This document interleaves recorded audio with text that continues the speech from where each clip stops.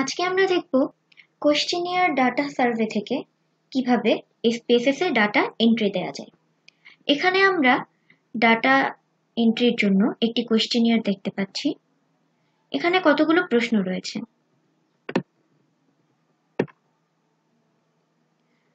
প্রথম প্রশ্নটি আমরা দেখতে পাচ্ছি, সেটি হলো হোয়াট ইজ ইউর জেন্ডার।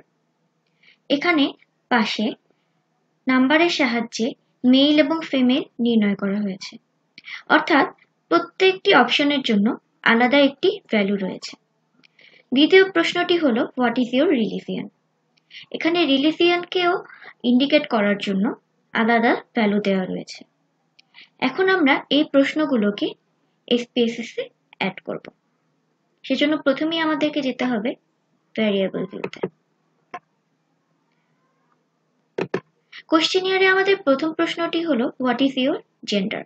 সেক্ষেত্রে আমরা প্রথম ভ্যারিয়েবল হিসেবে অ্যাড করব জেন্ডারকে।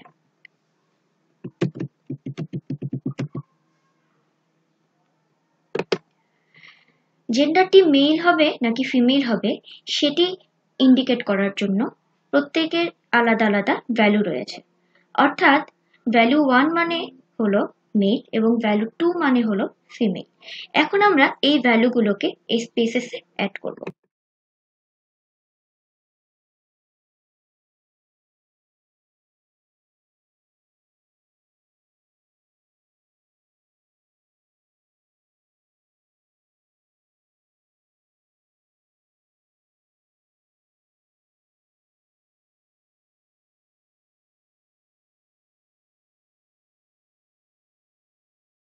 ভ্যালুগুলো অ্যাড হয়ে গেল। এবার ওকে। যেহেতু এগুলোর ক্ষেত্রে আমাদের কোনো ডেসিমেল প্রয়োজন নেই, সেক্ষেত্রে আমরা ডেসিমেলটিকে 0 করে দেব।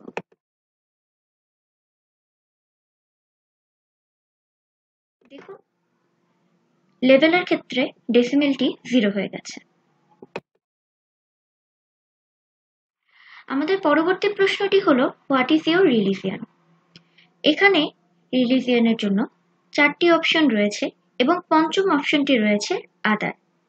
সেক্ষেত্রে আমরা প্রথমে রিলিজিয়নটিকে সেকেন্ড ভ্যারিয়েবল হিসেবে অ্যাড করব এবং প্রত্যেকটি ডাটার সাথে তার ভ্যালুগুলোকে এখানে অ্যাড করে দেব।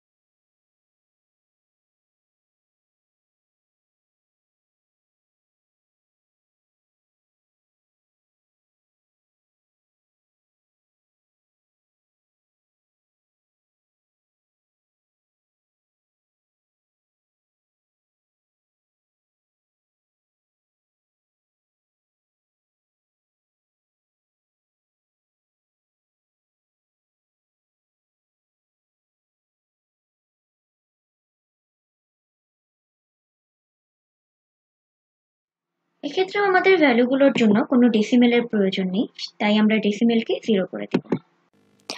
এবার আমরা আসি রিলিজিয়নের আদার অপশনটি নিয়ে। এই 4টি রিলিজিয়ন ছাড়াও অন্য যে কোনো রিলিজিয়নকে আমরা আদার অপশনে অ্যাড করব।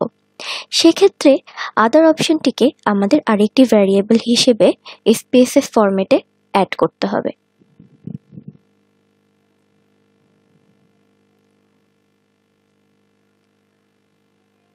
ভ্যারিয়েবলটি অ্যাড হয়ে গেল। যেহেতু আদার অপশনে আমরা যে রিলিজিয়নটি অ্যাড করব সেটি উপরের 4টি অপশনের থেকে আলাদা হবে, সুতরাং এটির আলাদা কোনো ভ্যালু থাকবে না, এটি হবে টেক্সট ফরম্যাটে। সেক্ষেত্রে আমাদের ডেটা টাইপকে নিউমেরিক থেকে চেঞ্জ করতে হবে। যেহেতু আমাদের ডেটা বা ভ্যারিয়েবল টাইপ হবে টেক্সট ফরম্যাটে, সেক্ষেত্রে আমরা ক্লিক করব স্ট্রিং এবং ক্যারেক্টারটিকে আমরা 25-এ ইনক্রিজ করে দেব। এরপর ওকে। কোয়েশ্চেনিয়ারে আমাদের পরবর্তী প্রশ্নটি হলো হোয়াট ইজ ইয়োর এজ, অর্থাৎ এখানে আমরা রেসপন্ডেন্টদের এইজগুলোকে অ্যাড করব। সেজন্য আমাদেরকে এইজের জন্য আরেকটি ভ্যারিয়েবল তৈরি করতে হবে এবং আমরা ডেসিমেলগুলোকে 0 করে দেব।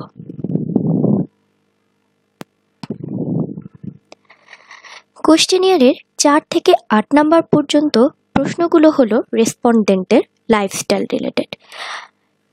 প্রত্যেকটি প্রশ্নের উত্তরকে 1 থেকে 7 পর্যন্ত একটি স্কেলে ডিভাইড করা হয়েছে, অর্থাৎ লাইফস্টাইলের স্কেলকে আমরা 1 থেকে 7 পর্যন্ত ডিভাইড করে নিয়েছি। সেক্ষেত্রে প্রথম অপশন এ বা স্কেল লাইনের প্রথম অপশন 1 হলো স্ট্রংলি ডিসএগ্রি এবং লাস্ট অপশন 7 হলো স্ট্রংলি এগ্রি, এবং প্রত্যেকটি প্রশ্নকে ইন্ডিকেট করা হয়েছে আলাদা আলাদা কোড নেমে। যেমন প্রথম প্রশ্নটি কোড নেমে ইন্ডিকেট করা হয়েছে SWLS1, পরবর্তী প্রশ্ন SWLS2, SWLS3, SWLS4 এবং SWLS5। এই প্রত্যেকটি প্রশ্নের কোড নেমগুলোকে আমরা ভ্যারিয়েবল হিসেবে আমাদের ভ্যারিয়েবল ভিউতে অ্যাড করব।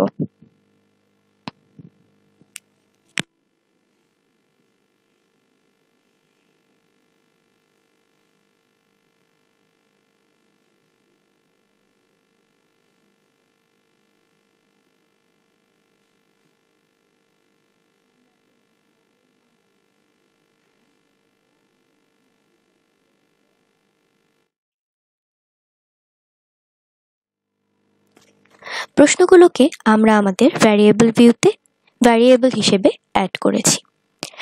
এবার স্কেলের যে অপশনগুলোর লেভেল রয়েছে সেগুলোকে আমরা ভ্যালু লেভেলে অ্যাড করব, যার মাধ্যমে আমরা সহজেই বুঝতে পারবো স্কেল লেভেলে রেসপন্ডেন্টদের রেসপন্সগুলো কীরকম।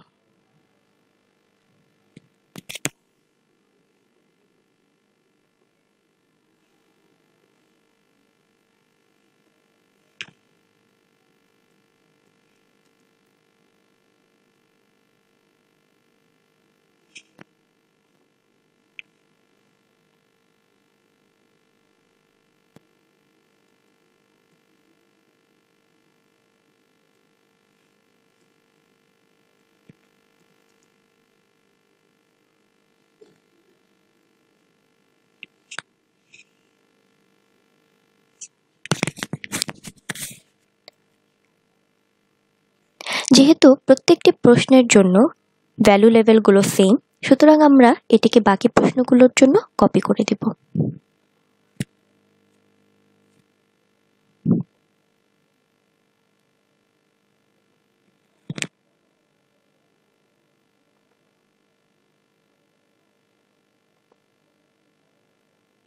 যেহেতু এক্ষেত্রে আমাদের কোনো ডেসিমেলের প্রয়োজন নেই, তাই ডেসিমেলগুলো হয়ে যাবে 0।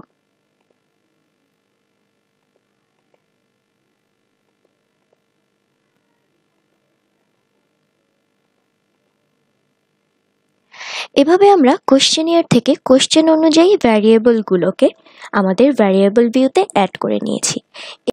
এবার আমরা রেসপন্ডেন্টদের রেসপন্স অনুযায়ী ডেটাগুলোকে ডেটা ভিউতে অ্যাড করব। ধরি আমাদের প্রথম রেসপন্ডেন্টের জেন্ডার হলো মেল, সেক্ষেত্রে আমরা এখানে ইনপুট করব 1। রিলিজিয়ন মুসলিম, ইনপুট করব 1। আদার অপশনের এখানে প্রয়োজন নেই, ধরলাম এজ 24। প্রথম প্রশ্নের উত্তর 6 6 6 6 7। আমাদের পরবর্তী রেসপন্ডেন্ট একজন ফিমেল, সুতরাং আমরা এখানে অ্যাড করব 2। রিলিজিয়নের ক্ষেত্রে 3, আদার অপশনের প্রয়োজন নেই, এজ 26। 4 5 4 4 7। পরবর্তী রেসপন্ডেন্ট একজন ফিমেল, তার রিলিজিয়ন আদার্স, তাই আমরা অ্যাড করব 5। আদার অপশনে তার রিলিজিয়ন অ্যাড করব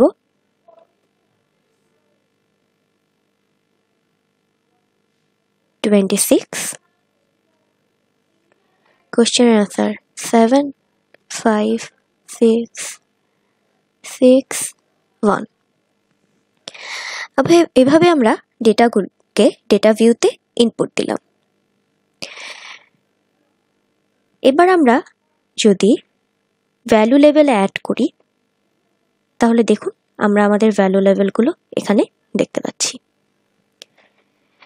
ডাটা ইনপুট দেওয়ার পরে আমরা এই ডেটাগুলোকে নিয়ে অ্যানালাইসিস করব।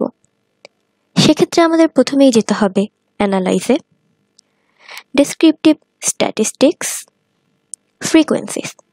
অর্থাৎ আমরা কোয়েশ্চেনের যে ডেটাগুলো পেয়েছি সেগুলোকে নিয়ে ছোট্ট একটি অ্যানালাইসিস করব, অর্থাৎ ফ্রিকোয়েন্সি নির্ণয় করব। যে যে ভ্যারিয়েবল নিয়ে আমরা ফ্রিকোয়েন্সি নির্ণয় করতে চাই সেগুলোকে আমরা ভ্যারিয়েবল বক্সে অ্যাড করব। ধরি আমরা জেন্ডার বেসিসে রিলিজিয়নের সাথে ফ্রিকোয়েন্সি অ্যাড করব। আমরা ভ্যারিয়েবলগুলোকে ভ্যারিয়েবল বক্সে অ্যাড করে দিলাম। এখন আমরা যদি অন্য কোনো কিছু এই দুই ভ্যারিয়েবল বেসিসে ক্যালকুলেট করতে চাই, যেমন মিন, মিডিয়ান অথবা স্ট্যান্ডার্ড ডেভিয়েশন, সেক্ষেত্রে আমাদেরকে যেতে হবে স্ট্যাটিস্টিক্সে। এখানে গিয়ে আমরা সিলেক্ট করব মিন, মিডিয়ান, স্ট্যান্ডার্ড ডেভিয়েশন, এরপর কন্টিনিউ। এখানে display frequency table by default select করা আছে, তাই আমরা এটিকে নতুন করে সিলেক্ট করব না। এরপর ওকে।